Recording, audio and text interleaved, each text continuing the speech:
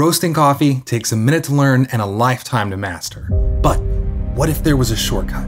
What if there was a roasting machine that an absolute beginner could pick up and get competition level roast at home with the push of a button? Sounds too good to be true, right? Well, let me introduce you to my new favorite roaster, the Nucleus LINK.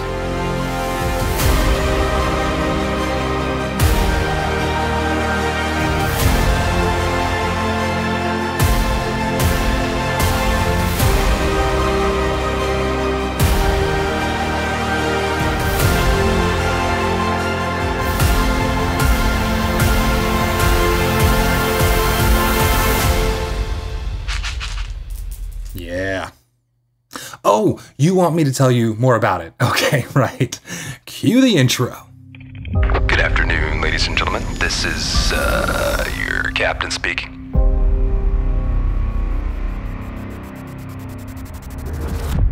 Hey everybody, welcome back to the Captain's Coffee.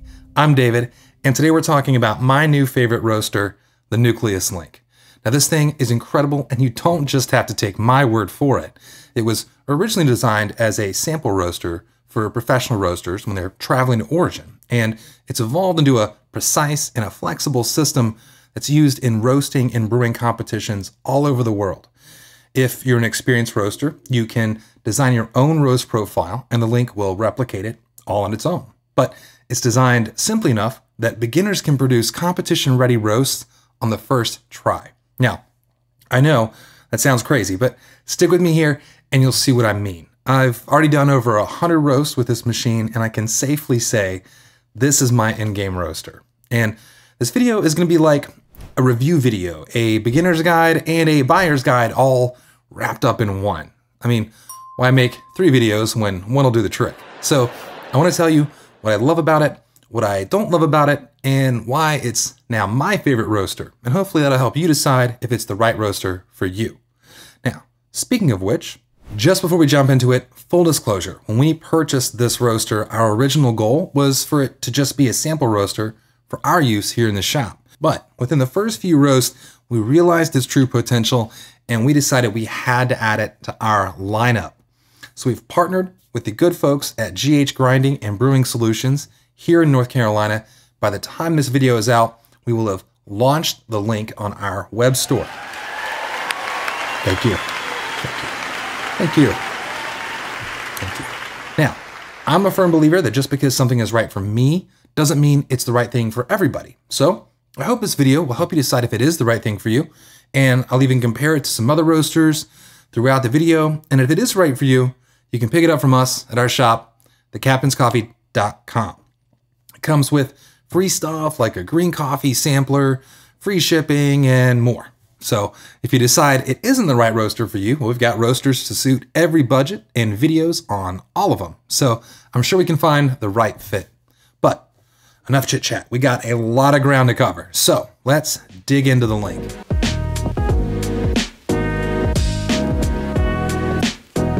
Let's kick things off with just a little bit of background on the development of the Nucleus LINK. If the shape and footprint look familiar to you, that's likely because you've heard of the CafeLogic Nano 7. Well, the LINK was developed as a collaboration between Nucleus and CafeLogic. While the LINK and Nano are similar in a lot of ways, they're also pretty different. Think of the base unit like a desktop computer. Every desktop computer starts with the same general rectangular case, and they all share a lot of the components like a motherboard, a CPU, fans, all that stuff. But there's components that can be very different. Maybe one desktop has a more powerful CPU than another one because the use case is different. And then sometimes entire components can be included or left out. For instance, my desktop has a pretty powerful graphics card since I do a lot of video editing, and your desktop might not have a dedicated graphics card at all. Well, it's the same idea with the Nucleus LINK and the CafeLogic Nano. CafeLogic makes the case and many of the major functional components, and Nucleus swaps in components that fill the exact specification of the roaster they wanted to make. And there's some pretty important differences that made us choose the Nucleus LINK, but let's start with the things they have in common. For starters, both roasters function in the same general way. They're fluid bed roasters with a powerful fan and a heating element controlled by a PID system with a thermocouple. Okay, that's a mouthful. Let's break it down. Fluid bed roasters use hot air to roast the beans. The hot air does the heavy lifting of roasting the beans while keeping them moving constantly so that they roast evenly. Now that air is heated by a heating element in the unit, which gets hotter as more power is applied to it. On the Fresh Roast SR800, which is also an air roaster, you control the amount of power to the element using a knob. On the Link and Nano, it's controlled by a PID controller, and PID stands for Proportional Integral Derivative, which is engineer speak for a controller that adjusts the power to the element automatically based on the feedback from the system. In this case, that feedback is supplied from the thermocouple or heat probe in the roasting chamber, which tells the system the average temperature of the beans. In summary, you tell the roaster what you want, and it roasts for you based on the most important measurement in coffee roasting, bean temperature. Push a few buttons, it spits out perfectly roasted coffee all by itself.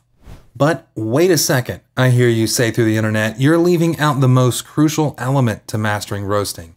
Every bean is different. How do I know what to tell it to do for every single bean out there? Well, I'm so glad you asked, because this is where the Link and the Nano split. The Link is equipped with over 350 unique roasting profiles, so it can nail the exact roast appropriate for your coffee. It's not just a roasting machine, but a complete system that includes everything you need to guide you to choose the exact profile that's best for what you want out of every coffee you roast, even down to the brew method you plan on using. It's like having a professional roaster and barista on speed dial, which is exactly the idea.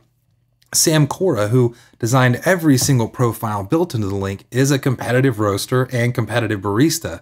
He not only put his experience into designing each profile, but he also used feedback from lots of other coffee professionals, including farmers, roasters, and baristas. Now, this system takes some basic information about your coffee and it gives you a profile to try. And all you have to do is load the coffee and press play. But what if you've been roasting for years and you know what you want out of your coffee, you're ready to take control and do what you want with it? Well, the Link also allows you to design the exact roast curve you want and gives you control over every variable in the process. And when you're done designing your perfect roast curve, all you have to do is push play and it repeat it every time and again, with no further work out of you. So, how does it work?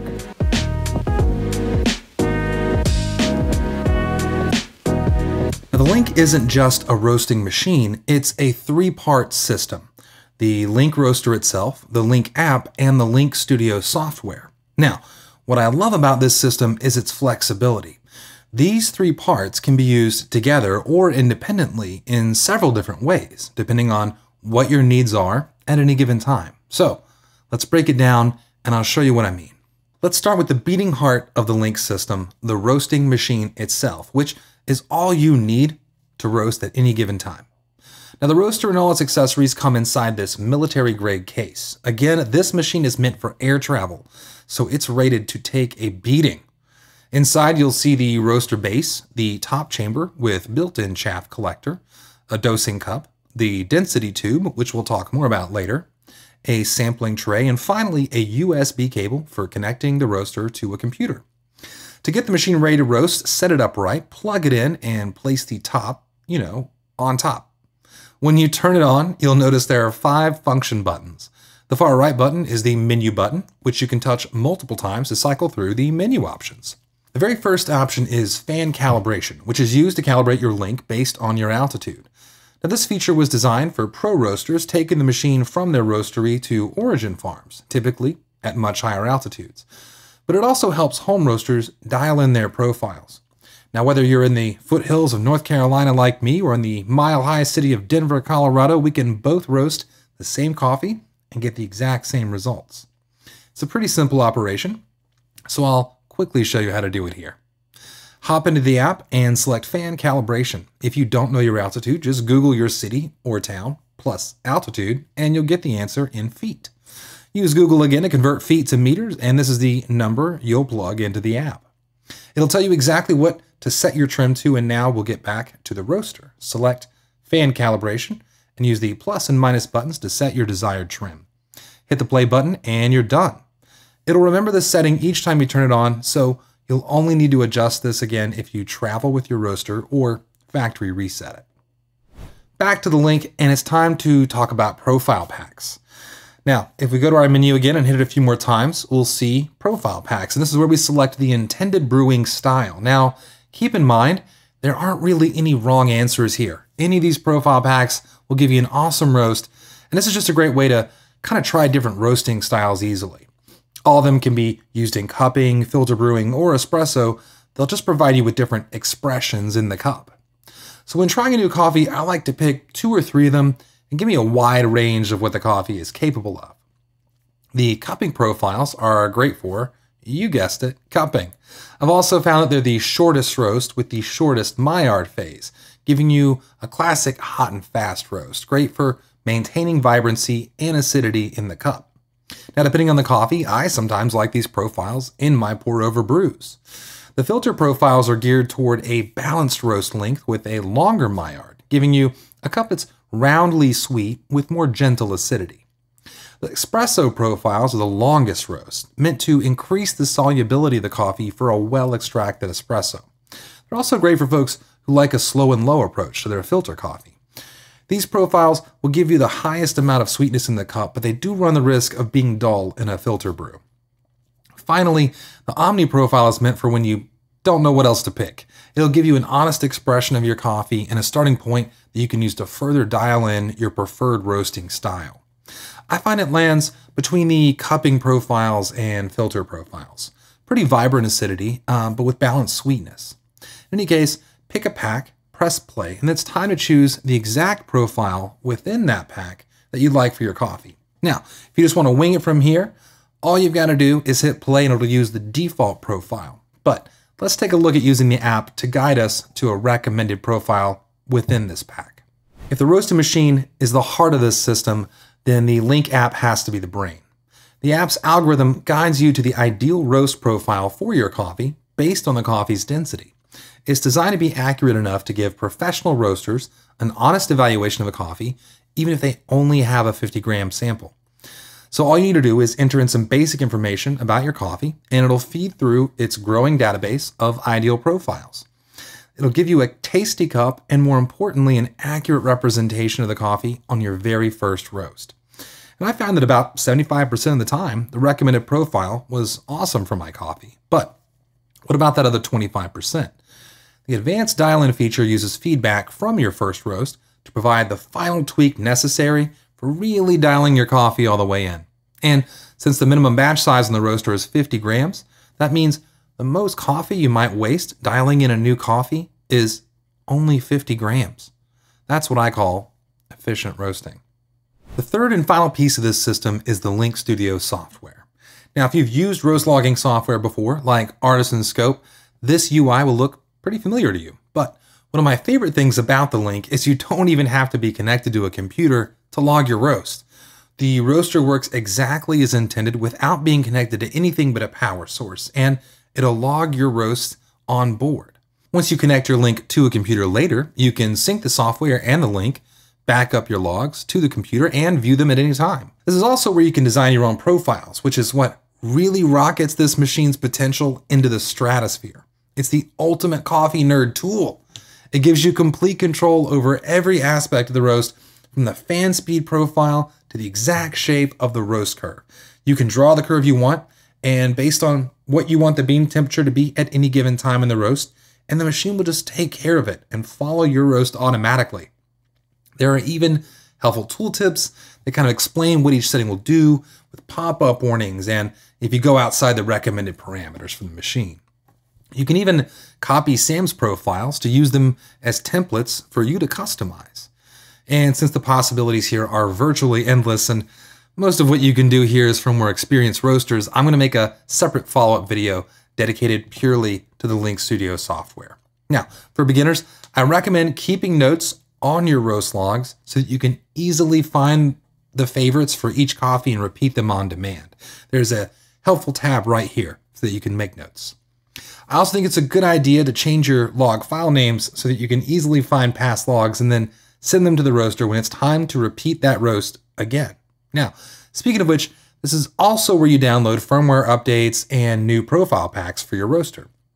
Nucleus just released a whole batch of Sam's new profile packs in version 2, and I'm willing to bet he's not done adding new profile packs yet. On top of that, other Link roasters can send you their custom profiles, and you can add them to your machine from here as well. Or, let's say you bought a coffee from us and you wanted to taste it exactly the same way we did. Well, we can now share our sample profiles on every coffee roasted, and you can play that profile back on your Link and taste exactly what we tasted. You can even load artisan curves from other users who have different roasters, and the Link will follow that roast curve as well. Again, the possibilities here are endless.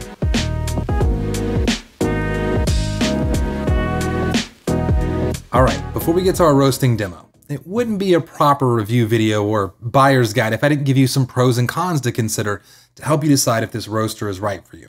Well, we only sell things that we truly believe in, and I've looked at this system with a very critical eye. I've given you a lot of pros to consider already, so it's only fair to share some cons, but honestly, I've only found 2 major cons in my testing so far. First and most obvious is the price. Everybody's got a budget, and trust me, I get it. The current price for these machines is $1,850. That's nearly $1,500 more than my now second favorite roaster, the Fresh Roast SR800 with the extension tube. But to be fair, it all depends on how far you want to take your home roasting journey. For many home roasters with practice and experience, that Fresh Roast setup will roast great coffee and it'll meet their needs for many, many years. But for some of us, as we go down the roasting rabbit hole, you might find yourself wanting more data to refine your skills. So let's add a basic bean temperature setup with a thermometer and a thermocouple, which does close the gap a little bit. What about consistency though? Roasting consistently on the Fresh Roast requires that you keep a watchful eye over the roast, making adjustments the entire time. And you may need to adapt your settings on the fly if you're roasting outside where ambient conditions can impact your roast. Again, a roaster with a lot of practice on the SR800 can be pretty darn consistent no matter the conditions. But I can tell you from experience, it can get a little tedious with back-to-back roasting and downright stressful if you need to nail that roast on the first try. Thanks to the PID system, the Link accounts for all that for you, and all you have to do to deliver the same roast over and over again is push play. While it's roasting, you can sit back and read a book or watch some cool coffee roasting videos on YouTube. Not to mention how easy it is to try a wide range of roasting styles on the fly. And when you find your favorite profile and you need another batch of fresh roasted coffee, just play back that profile. If you've got the budget for the Link, I think it's well worth the investment in convenience alone. Now let's talk about that second con, which is the one I've actually heard the most often, and that's that the Link has a maximum roast capacity of 100 grams. Well, first of all, that's not entirely true.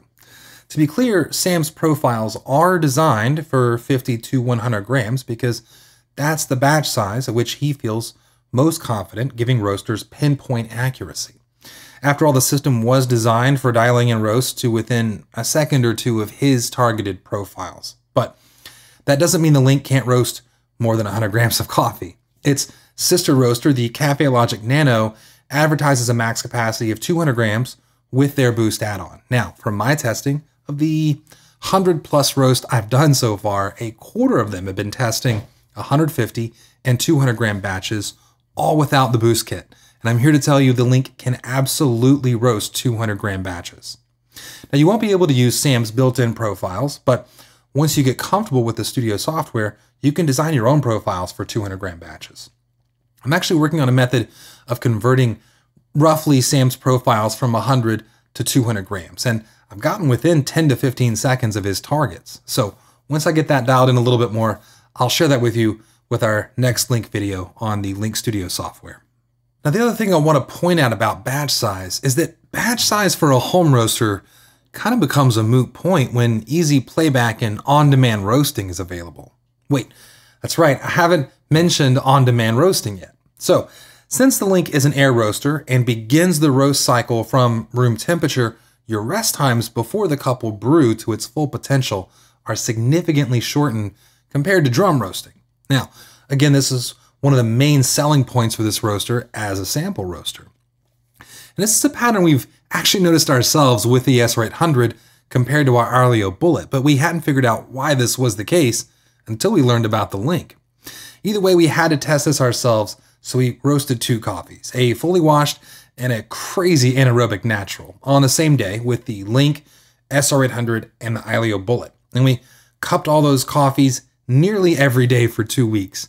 Now, if you want to see the full results of that, there's a link in the description to our blog post on this rest test. But the short version is that the cups from the Link and SR800 were delicious and expressive significantly sooner than the cups from the Alio Bullet. We're talking a few days up to a week sooner. That means you could remember the night before that you were out of roasted coffee for your morning cup, load a batch in the Link, press play, and have an amazing coffee ready to brew first thing in the morning. Gone are the days of roasting a bunch of coffee in a big batch and worrying about using it all within its peak window like you would with a drum roaster. Which means you cut down on waste too.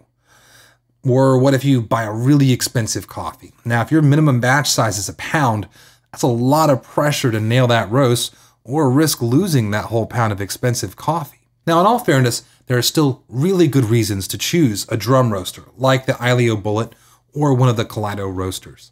A big one that comes to mind is if you're planning on running a small business as a micro roaster. In that case, the Alio would certainly be a better choice over the Link as a production roaster. Or, hey, maybe you're just really drawn to the aesthetic and old school appeal of having a drum roaster, and I certainly can't blame you for that.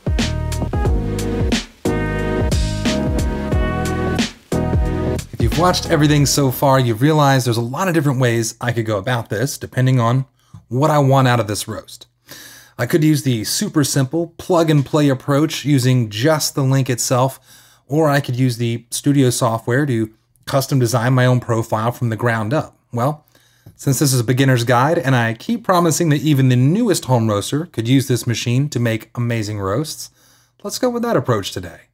Now don't worry, I plan on doing a follow-up video showing you how to design custom profiles using the software, but this time let's focus on a simple method that's guaranteed to give us great results every time.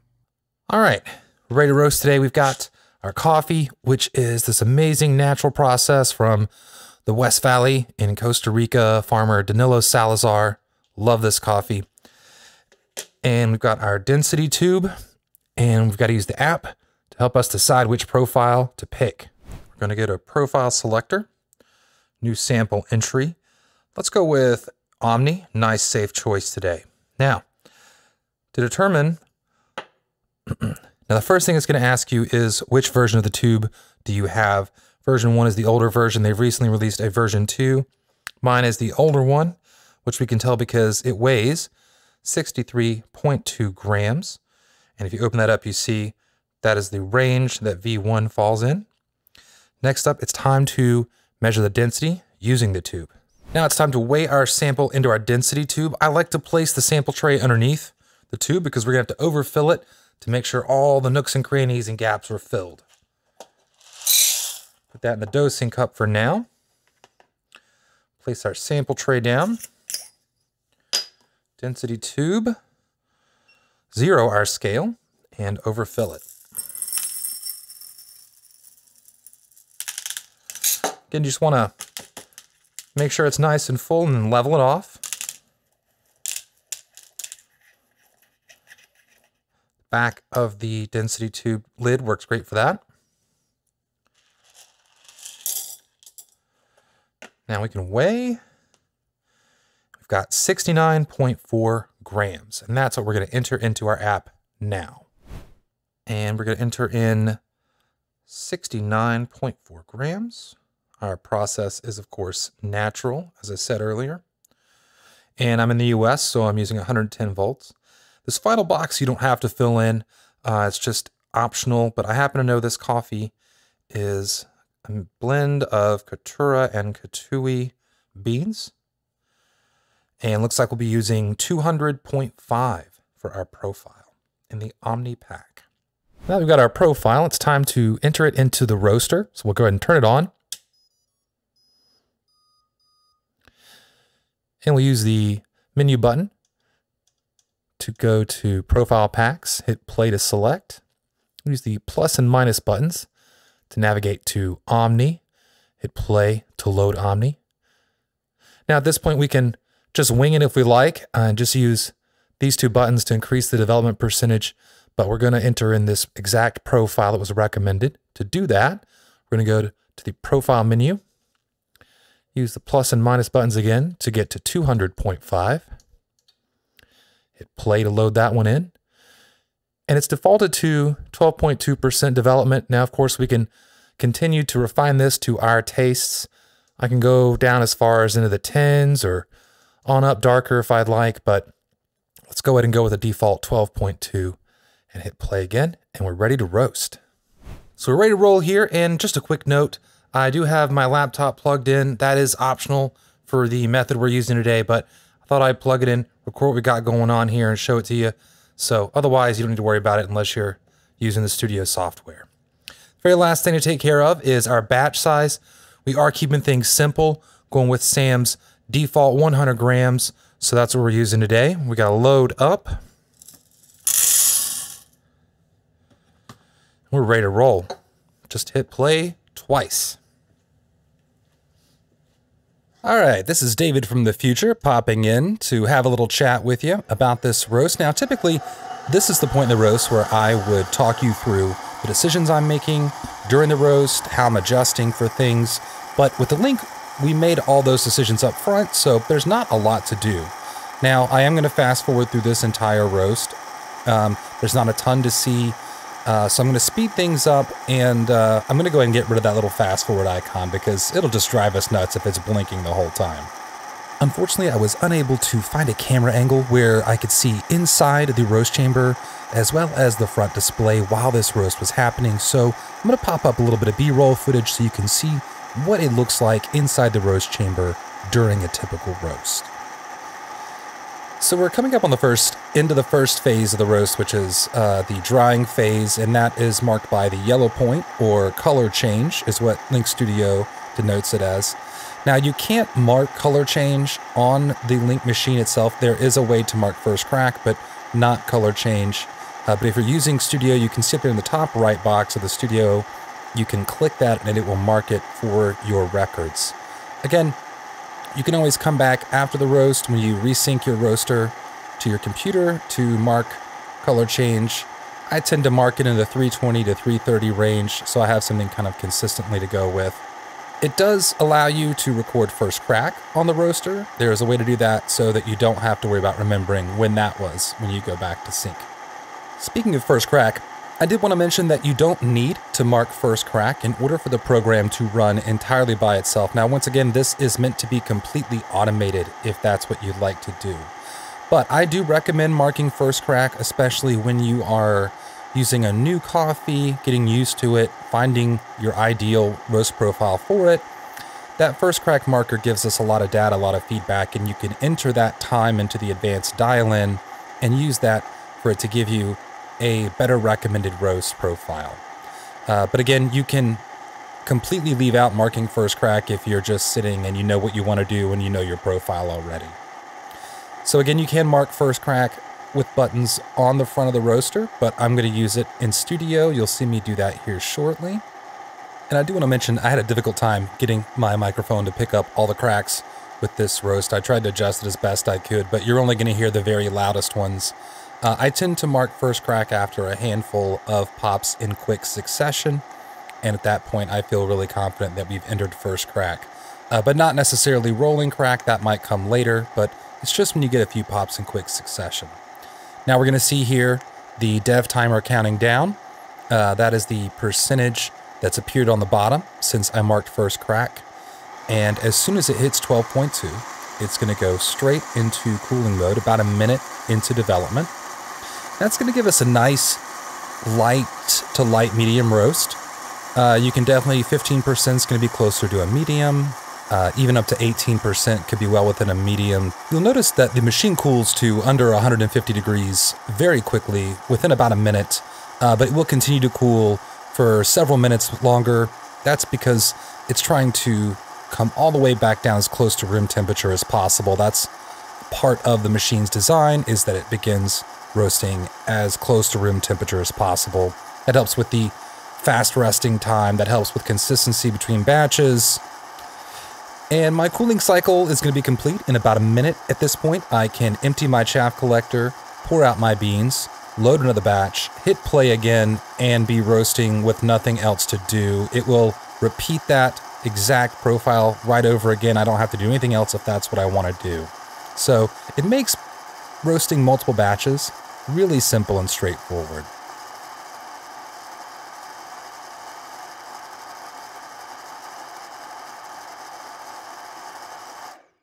All done. So let's take a look at that chaff collector. I want to show you what it looks like. It just screws off the top of the lid. Nice and low mess. It was a natural, pretty chaffy coffee. Oh, there's a little bit that fell out. Let's take a look at those beans. Oh yeah. That's a lovely light medium City Plus. Now let's see a little before and after.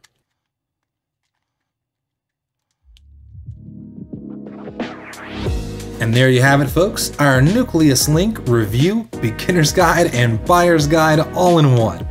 If you found this video useful, please show that like button a little love. And if you've watched this video and decided the link is the roaster for you, consider supporting us by purchasing it from our store at thecaptainscoffee.com.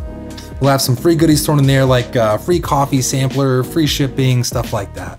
And like I mentioned, we've got more videos planned on advanced topics with the link, like an in-depth guide on how to use the studio software. So be sure to subscribe, comment below with any more questions that you'd like to ask in that video about the link. There's some other great videos out there from Roast Rebels and Nucleus themselves. So I'll leave links in the description below for you to check those out as well.